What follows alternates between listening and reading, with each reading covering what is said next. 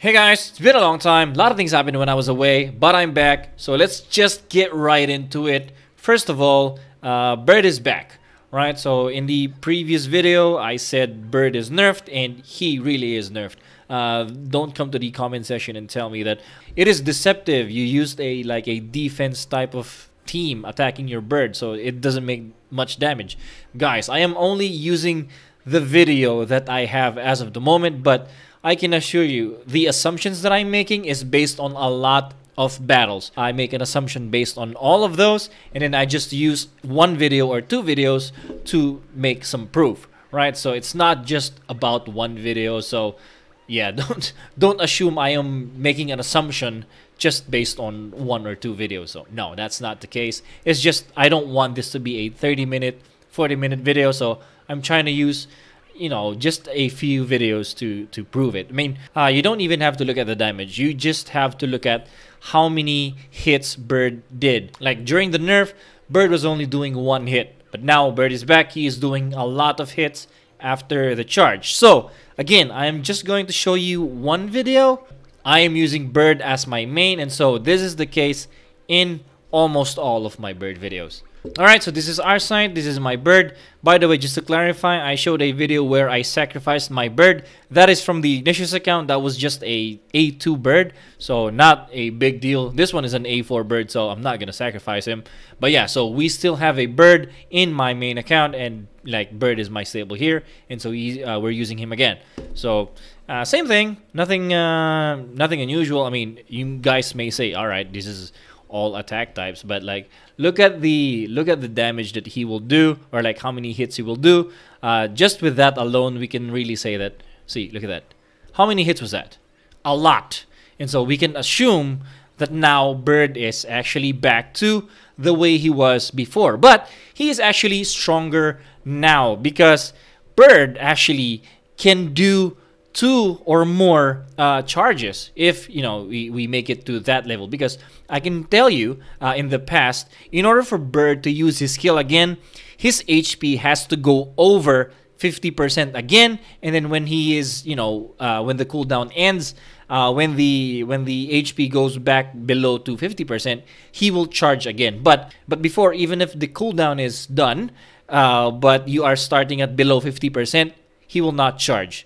Right, and this is out of all the battles I've done, this is always the case, but now it's been fixed. So I would say Byrde is actually stronger now compared to before the nerf. In the end, Netmarble still did not address it. Like the question that I made still did not get an answer, right? So I guess they will just be quiet about it, not address the Byrde situation, the nerf. But yeah, so I don't think we can do anything about that. It's just, let's just be happy that Byrde is back and stronger than before. And by the way, I think I didn't show you, so in the end, he will be the MVP. There's another video here. I'm not going to show you all of it, but there's another video here, and he is again the MVP. That is 2 straight battles. He is the MVP, so what more can you say? Like, Byrde is really back and better than ever. So he is again viable. If you have your Byrde, if you did not sacrifice him, use him again. Especially now, he is really good together with the buffed up, or some people would say fixed. But again, the fixed really did buff up Shrimpaler, so we'll say it's a buff. So during the buff of Shrimpaler, he is now a good combo with a Byrde. Now, speaking of the buff of Shrimpaler, this created a new meta, or like a very popular lineup, which is Boar, Shrimpaler, and Toko, which is very, very annoying to deal with, especially if you don't have the water types to kill them. With a Boar that is enhanced twice, right? And a Toko that is, at least at A9 or A10 with good toys, it is really hard to kill. I think I've lost a couple of times because I was not able to kill, like in the end, that 3, like the death lineup, in my opinion. So I'll show you exactly what it is. So no, not that one. By the way, you can definitely use this one. So this 3, Toko, Shrimpaler, and Boar.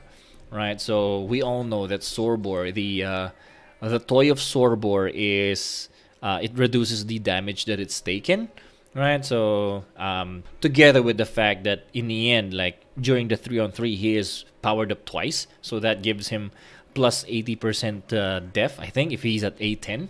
This is really crazy. And then Shrimpaler, with the heals that he's doing, really, like if it's 3-on-3 in the end, it's an automatic loss if you are the one attacking.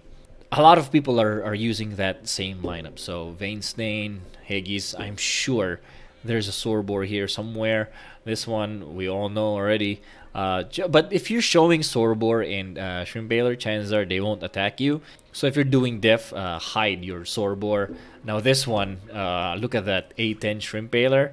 For sure, even though his CP is only at 329, this guy is baiting.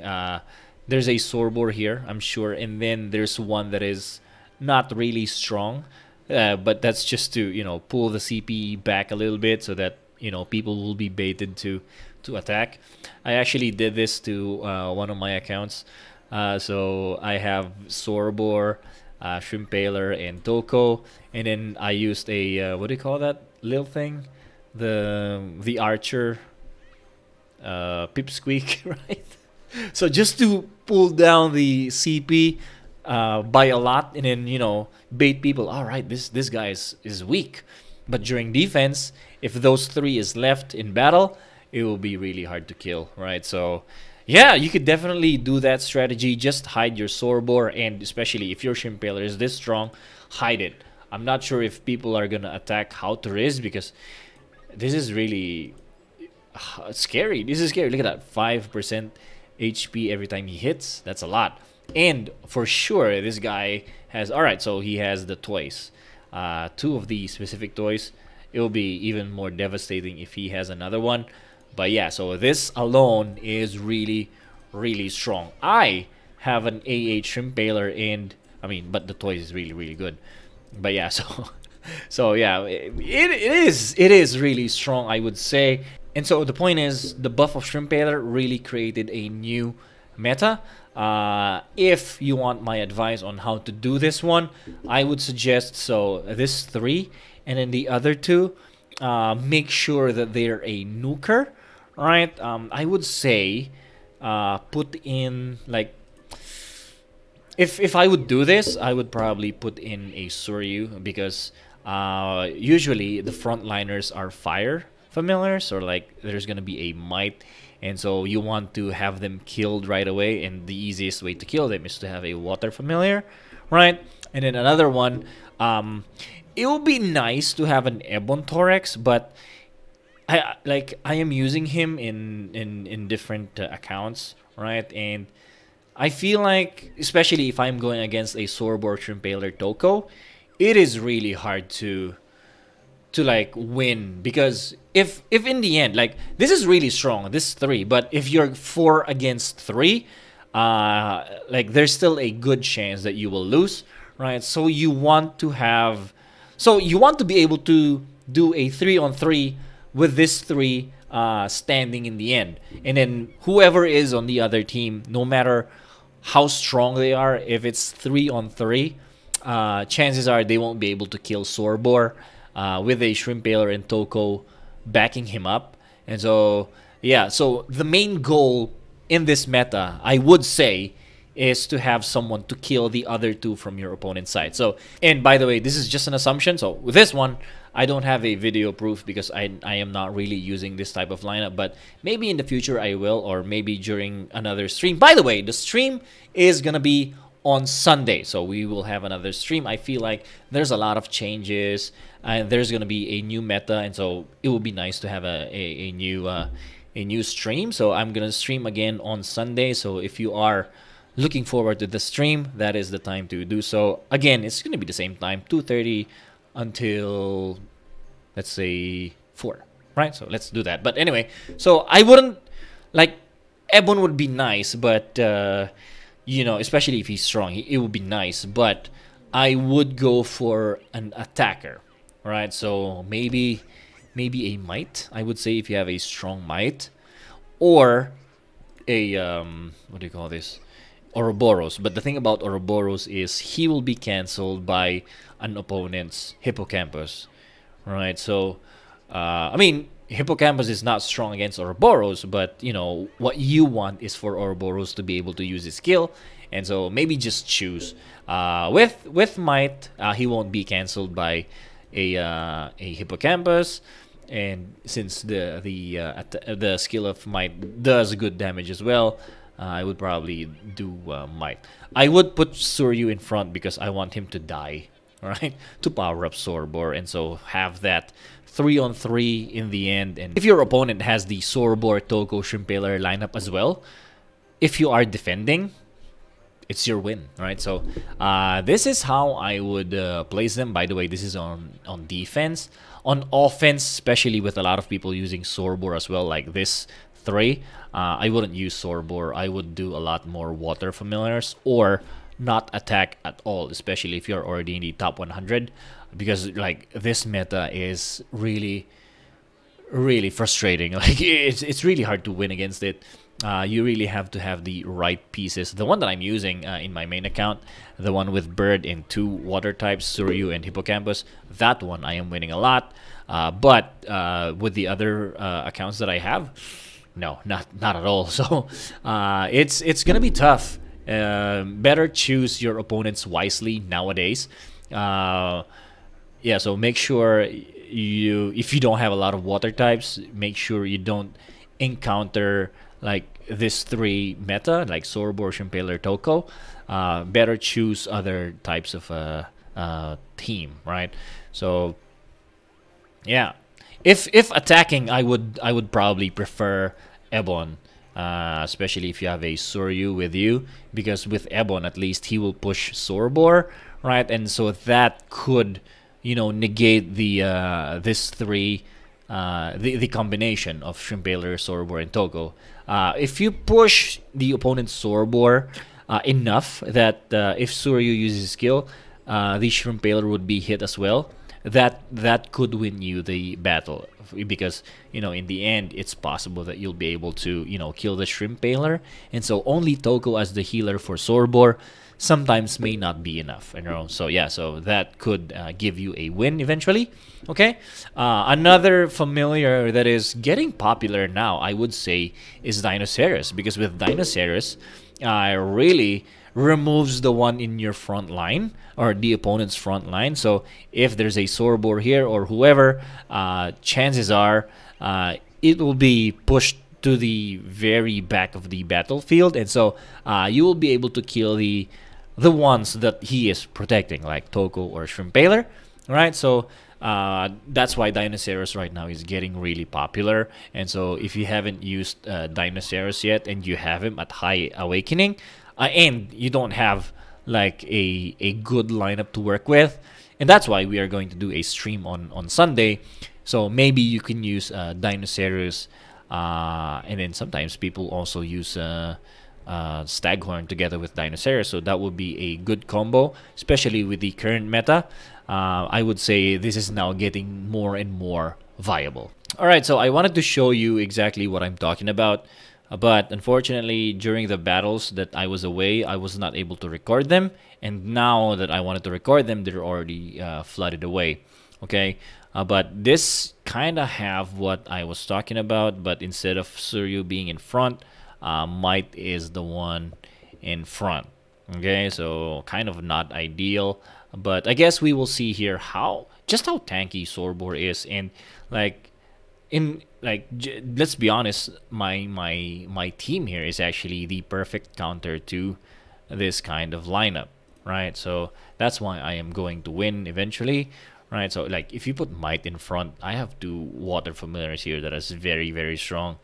Short work, that's gonna die very easily. So what you want is to trade, right? So you want to kill one of your opponent when your one of your familiar dies, right? So that did not happen for him, right? But see how tanky Sorbor is. So 1:21, 1 minute and 21 seconds. There's a Hippo in Suryu, Shrimpeler, and Byrde attacking Sorbor, right? And there's gonna be a Byrde skill as well. So this is a swordboard that is powered up once only, right? So, but he will, you know, look at that. He is really tanking things up. If I didn't have the ideal familiar, this could have been bad, right? The only problem I have is this Suryu together with the 3. So basically, you're only going to power up Sorbor once. So this is not even a full potential Sorbor in that type of lineup, right? So yeah, so not ideal, but still doing really well, I think. Right, so it's gonna be healed now. Suryu will use his skill, thus will kill Sorbor easily, and it's just so happened that he is close enough to Shrimpeller, and that's why Shrimpeller died as well. But lasted about like 12 seconds, right? That is a long time considering I do have 2 water familiars here, and Byrde was also able to use a skill against a Sorbor. By the way, the one that I'm talking about earlier.